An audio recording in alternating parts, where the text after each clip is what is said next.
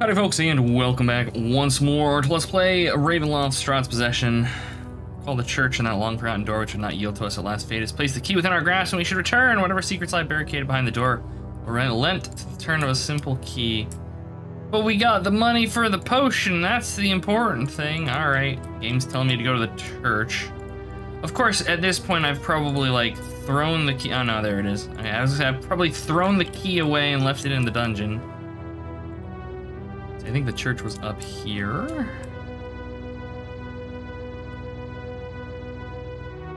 Okay. Oh, I saw that seam between those wall textures, video game. A for effort, though. Anyways, I do want to thank everyone for commenting about their tasty, delicious-sounding dinners in the last episode. I'm sure y'all are going to be confusing me for years to come. Alright, I have no idea where this keyhole is. It's probably in the bottom level. But yes, I look forward to just years down the line randomly getting comments from people telling me what they're having for dinner. I'm just gonna be like, what the hell? And then I'll remember before the senility kicks in. Oh yeah. Okay, so it's that door way up. Well, I say way up there, but it's actually conveniently close to where we are.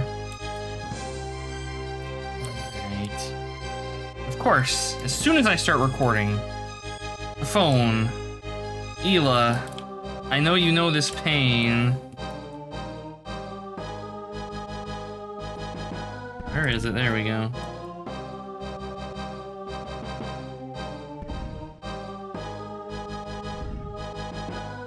Okay. Easy. Never a doubt in my mind. Okay, saving into slot 20. It begins. I can't believe we've made it 20 episodes into this. Not so hasty in passing. This curious herald upon the wall deserves examining. All information is of use in a strange land. Incunabula, the Vault of Attainment, and there's scratchy bits on it. Ooh. I love that you can actually, almost make out, like, knowing that this says Incunabula right here, you can actually almost make it out. They probably just, like, downscaled that sprite or whatever, but I still appreciate it. God damn it. Just little touches. This game, the environment design in this game is better than it has any right to be. Given when it came out. It's just so good. Alright, is this the beginning of fucking zombie golem time? What treasure is this? So many volumes carefully preserved. I've never seen so many books in one place in all my life. Only fate had given me time to make a careful study of these works. Yes, books. Sasha's lost manuscript page. What do we got?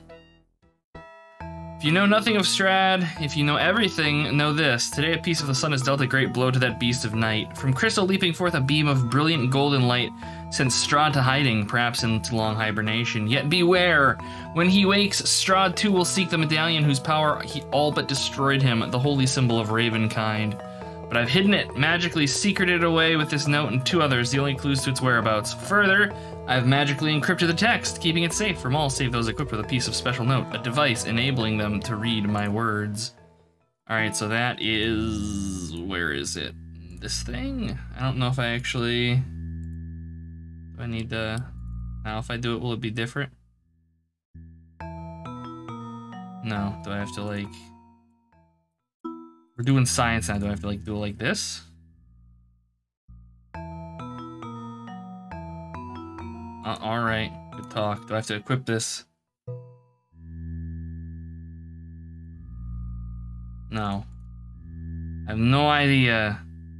Video games. We're holding on to this shit though, because it's probably important. Okay.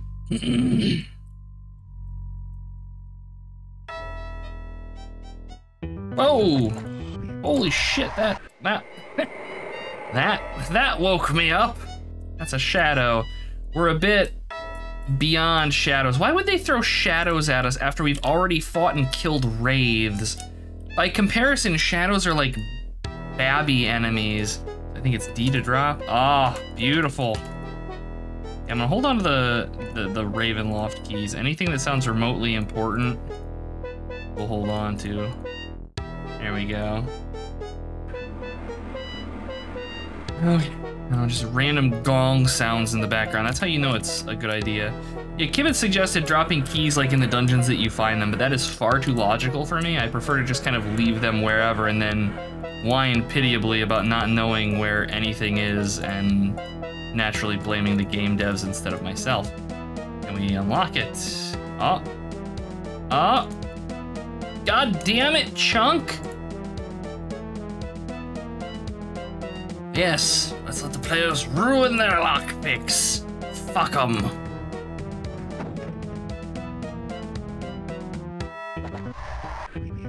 Again, like, one of these walls is an illusion. Anything else? No. Well, yeah, it's like a little library, right? The only way this could be better is like if there was a table. The only game I've seen of this era with with area design that gets me better than this. All right, one of these walls is fucky, but it's not one of these walls. Where is it? Unless there's maybe a button or something. Oh, hey. Okay, now a Shadow Fiend. More appropriate. Come on. Shadow Fiends are actually, I was gonna say, I think they're demons, but they're not. They drain strength. Not noticeably. That wasn't too bad. Some spells, but. All right, another lost manuscript page. All right, here's the encryption. And he's going hard too. This isn't like some Rot 13 shit either. Can I read it now? No, they're making it into a fucking thing. Where azure dome yields to constant gray, where sky and cloud are one and light is but a flash among the clouds, where death lashes brightly to the ground, go you there. This is the... there's like this druidic hill, and there's a like lightning. Death lashing to the ground is lightning. Search below the thundering heavens for the prize. Amid the twisted wildwood, its guardian stands. One good straight heart of oak waits proud and true, a beauty beneath the dread sky. Go then to the gypsies, for the Vistani alone may you acquire a potion, an elixir known as the only passport through the mist, shields the place, for only those guarded thus and true of heart may challenge the fog, the wall of poison, which waits between you, the forest of the undead, and the prize. Sasha. All right, how do I, there we go. So that's basically just telling me, all right, we need to get the Vistani potion, which we were going to do regardless. Thanks, Sasha. I have to remind myself that these notes were perhaps not written for us specifically, and while we might have to, like, we're going to get the coins because we want an escape from Ravenloft. Sasha wants us to get the coins so that we have a means of getting something with which we can stab the shit out of a vampire lord, I guess. Maybe some, like, holy oak. I'd say holy wood, but then the comments would be just full of dick jokes. Well, probably not. You guys are better behaved than Chad is on Twitch. Those guys are fucking perverts. All right, so we have 2 levers, and I see the sneaky button too.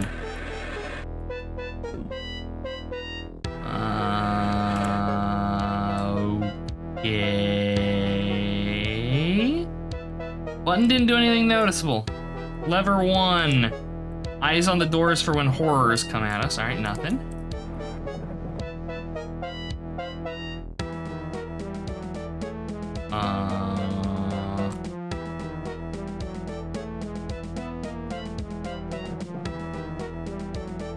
Wonder if the button maybe opens this door or something, or maybe this does. Okay. Why? What is the point? Fucking video games, man. Not even once. We have so many potions. So goddamn many potions. It's ridiculous. And I'm actually half using them in this playthrough. I do think that I'm going to want to swap out on Rysard from the Wand of Frost to a Wand of Fireballs. We have another pickable lock, tentatively. Ah, broke his picks. Wonderful. Why? You know what they should have done? What they should have done is, for rogues, just like mages have an inventory of, like an inventory slot that is dedicated to their spellbook, this should just be the lockpick slot for thieves. And if you like mouse over a lock, it gives you like the option to just click on it to try to pick the lock. Bam, problem solved. Game devs, you're welcome. Can I hit you? Like, oh, get fucked, son. I don't even care. All this cheesy bullshit. Another manuscript, of course. Okay, oh, hello, sir. One moment, please. Just have a lightning bolt. Let me finish exploring this room and making sure that there's nothing in here. But yeah, like, yeah, there's totally something in here somewhere.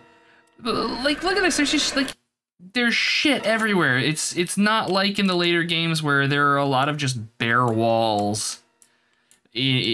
Like, there's, you know, webs on the walls, there's vines growing on the walls. Like, there are some walls that don't have anything on them, but there are a lot of walls that have, like, little things as well. Like, you know, you got, you know, some vines growing up from the floor, and even the bare walls, like, you've got, like, cobwebs. They're kind of hard to see, but, oh, and then there's just stuff lying all over the place. It's so good. It's so good. This game makes me happy. All right. It makes me happy until it doesn't. As is the common protocol, I suppose. Once twined around the stone, then twice, then thrice, then twice more in the circumflexion. Each circle of 4 waits within the greater ring, waits for the planting of the seeds. Aye, for only the seeds of divine light of Lathander, Morning Lord, when placed to rest within the inner circles, may free the prize. Plant within that shady circumference, 1 to each circle of stones. These 4 symbols will bring down the light, rending beauty to release the prize. Then behold, there the holy symbol of Ravenkind awaits. Okay.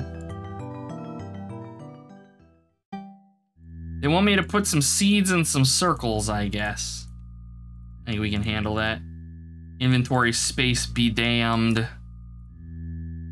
Can't remember if there's a Sunblade in this. That was another thing, like in the older modules, is you need like the Holy Symbol of Ravenkind and a Sunblade, I believe, to attempt to fight Strahd off, or at least banish him. Oh, all right, that wasn't too bad. Oh shit! They're coming out of the walls! Thankfully, we have fire.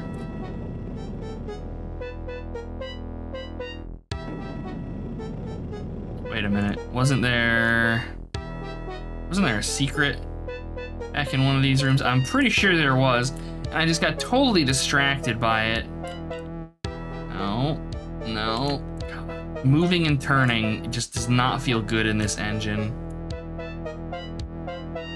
Like trying to move on a... like move and turn at the same time, it never feels good. All right, yeah. Okay, is there another one? Yeah, saw that coming. Okay. Saving like a madman. All right, this is not an auto door, we can't click on it, so is there a lever anywhere? Nothing immediately visible. Let us check walls for buttons.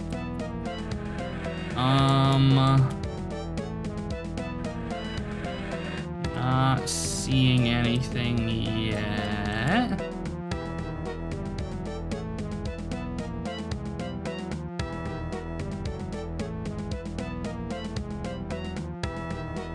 Okay, not seeing any buttons.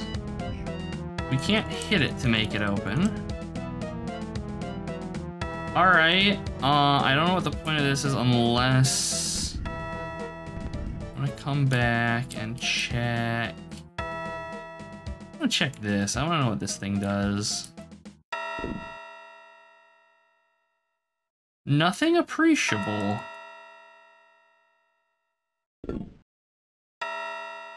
Huh.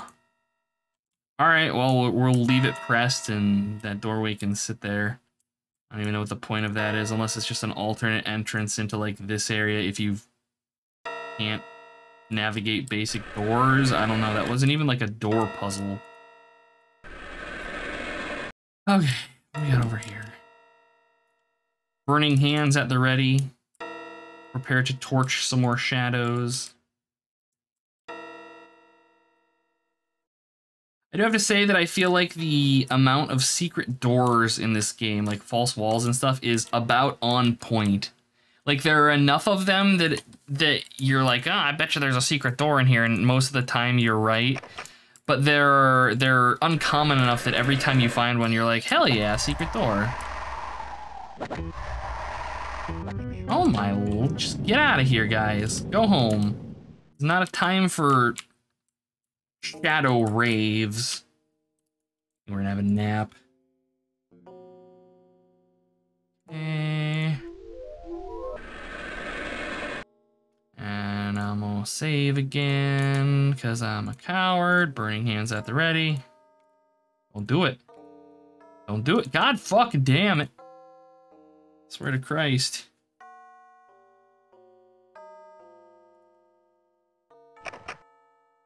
This game is just trolling me, I swear. It's irksome.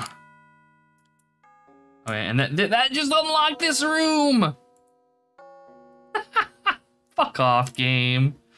I don't even know. Like, what was the point? It just got us into a room full of shadows. It has to be, like, just an alternate... Like, just an alternate entrance instead of fucking... God... That type of level design that I've spoken about before, where things are all in loops so that you can, generally speaking, get to any area in a dungeon from at least one or two other areas. Makes chases more fun, at the very least.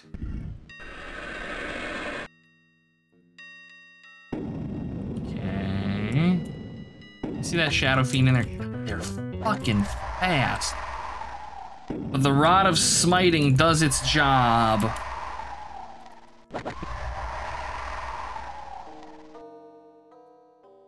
Okay.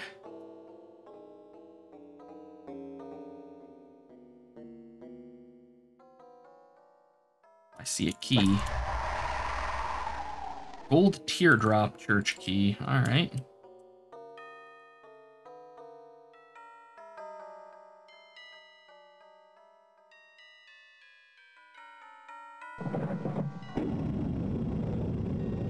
I like to picture these spellcasters in the background just sitting with like a flame coming off of their fingertips, just waiting for the command to just let it rip and just immolate everything. Good lord. Fucking attack faster, bro. Combat speed in this game. That is the one thing. Is this something? This is the one thing that I will knock this game for, is that combat is just so holy spastic. There's no... It's just too fast. That is something that they improved in both of the sequels markedly. Alright, I'm gonna sleep again. Just get everybody topped up. 192 hours.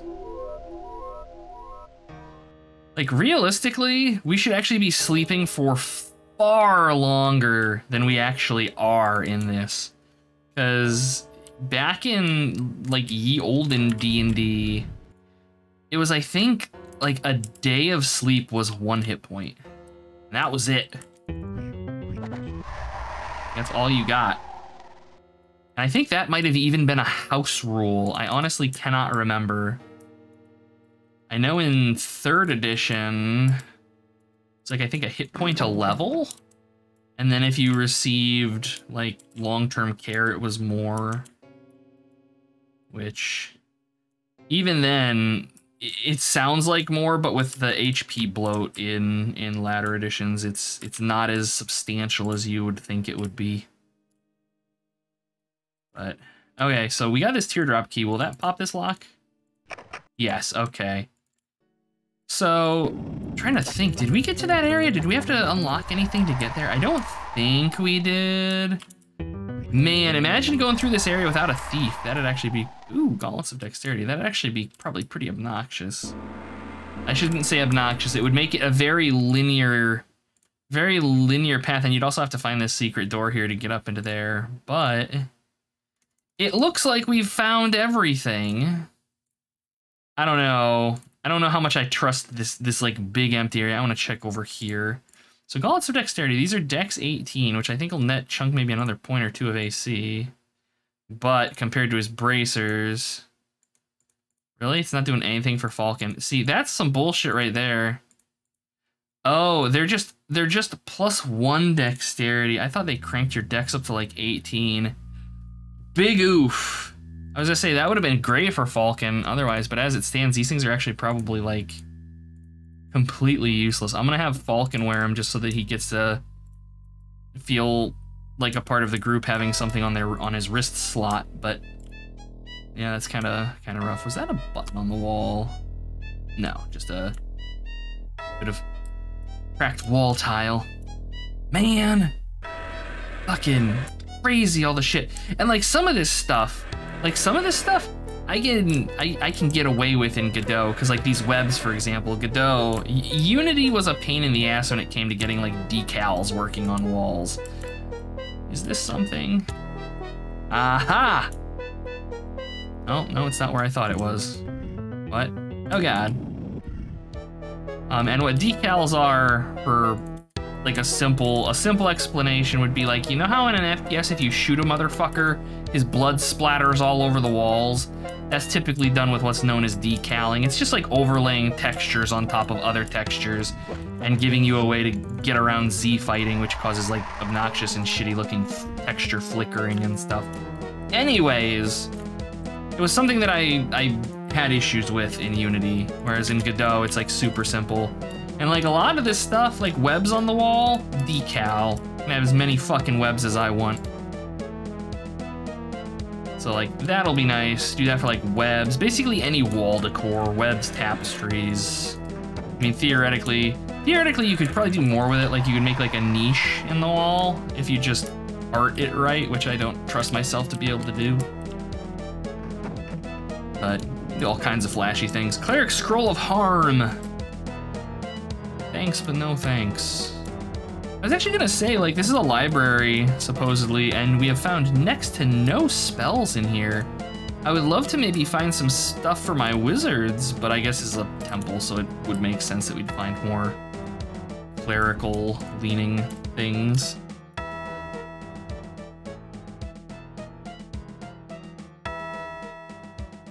Okay. And nothing.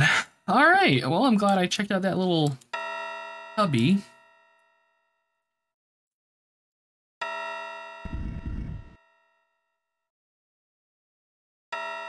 I'm sure there's probably more in here, but I think we're okay. So now it looks like we are expected to go and speak with the Vistani, get ye olde coins, and then go to some hell forest or something. I don't know. I remember like nothing from this point forward in this game. Like, I didn't remember what was down there. I was surprised by shadows and shadow fiends, so I'm just excited to be not fighting zombie golems. See how long that lasts. Hopefully for the rest of the playthrough. I hope we're done with them. It would be real nice. Realistically, though, I don't know. Okay, let's go pester our Vistani friend to get the potion. And then I think that'll probably be as good a place as any to go ahead and call it an episode. Save again, because we navigated the treacheries of the lower levels of the temple. God. Movement is so kludgy, you guys. The kludge is indescribable. Like it feels weird, like when you're walking, right, and you turn, like it fucks with your momentum in just weird ways.